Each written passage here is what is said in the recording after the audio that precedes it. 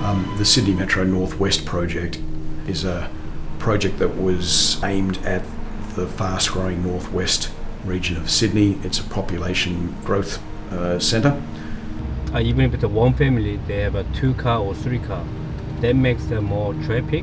The metro doesn't completely solve that problem, but it gives people a real viable option to take public transport. It's far more reliable, it's far more stress-free, it's very consistent. People can be much more certain of their plans on comfortable metro trains in air-conditioned comfort without dealing with the stress of sitting in traffic congestion.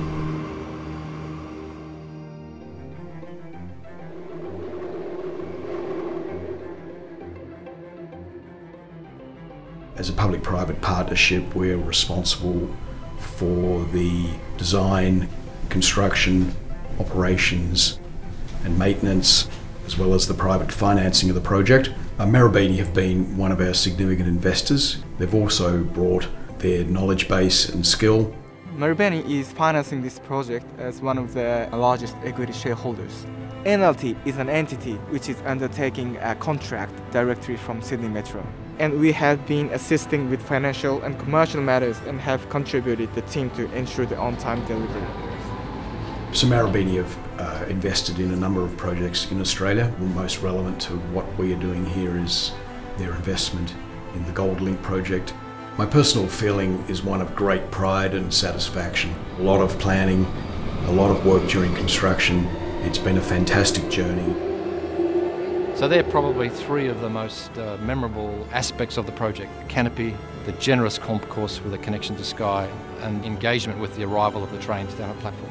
In one place, this connects Sky, Plaza and Garden to concourse, the shafts of light coming down into the station. So this is one of the nice parts of the project where everything sort of came together. We travel by the train every week. And my grandson likes the metro very much. It's clean, it's fast, and it's convenient. You can go almost everywhere. I have a disabled nephew. Well, I'm going to bring him on the train. He can get on the train and it looks quite accessible for him to be on the train. He doesn't have a wheelchair, but he can sit and just look at the view, and I think he'll enjoy it.